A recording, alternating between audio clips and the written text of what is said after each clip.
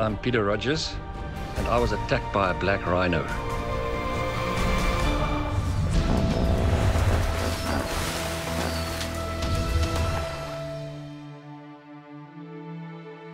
I'm a wildlife vet. Well, that's been my speciality for 32 years now. I had been working in Dubai at a nature reserve in Dubai, and flew back through the night. I was really tired, and when I landed at Tambo, I got this message to phone this client of mine really, really urgently. He says they brought him a black rhino from up north, from Ellis Ross Way, and they put it in a boma just so he could acclimatize the previous day, and this rhino was going berserk. There's quite a difference between the black and white rhino in the sense of size. So your white rhino is a lot bigger, almost 2 tons, and your black rhino about anywhere from 800 kilos to just over a ton.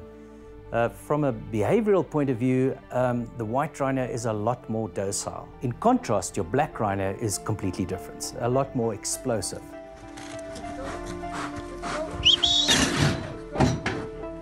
What he wanted us to do was to dart it and then, partially wake it up and then walk it out of the boma, through the first quarantine fence, the second quarantine fence, and then let it go.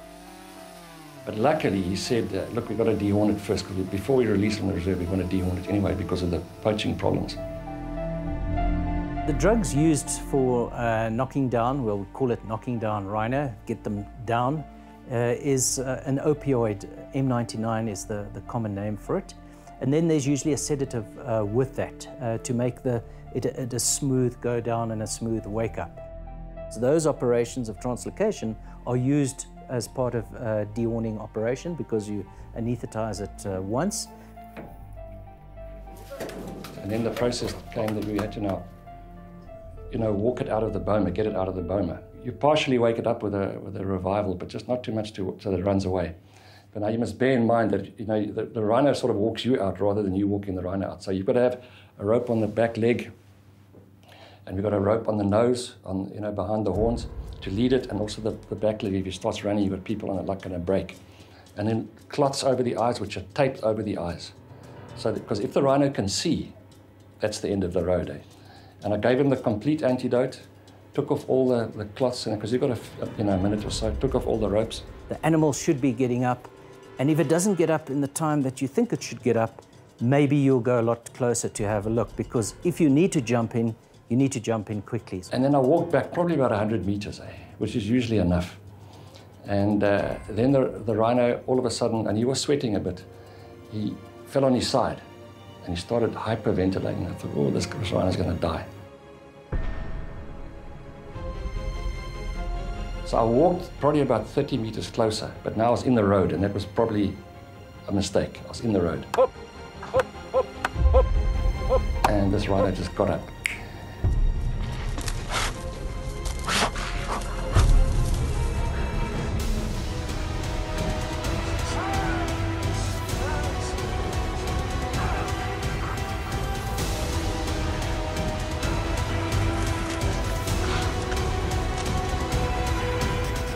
All I remember is flying through the trees. And then the rhino just carried on running. The rhino was dehorned, so that played a role, and the fact that he was knocked down. So at least he wasn't penetrated by a horn, because the chances are then he wouldn't have been in your interview. Oh, I lay there, I got up, and everybody was running, and they came to me, "Are you okay, okay? Oh, look at your face." It was all scratched from the thorns, and it was blood, and "Come, you must go and wash your face." I said, "Geez, never mind my face, my back's sore." My back's sore. So after about 3 or 4 days, I took myself off for x-rays. And there it was. There was a 40% compression fracture of the first lumbar vertebra. He was obviously very tanked up, the rhino. He's looking for something to hit and knock, and then move away. When you're working with black rhino, before you wake them up, you get into a tree.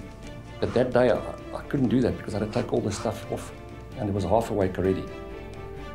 So I've been chased by them before, but it's always at a distance, and nothing that's. I didn't really have time even to react properly. It was all instinctive, but it was just too late.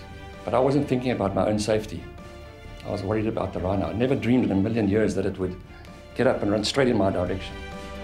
And it certainly refocused me on the things that can go wrong, because, you know, that's how we've worked on thousands, and I've never had even a close shave.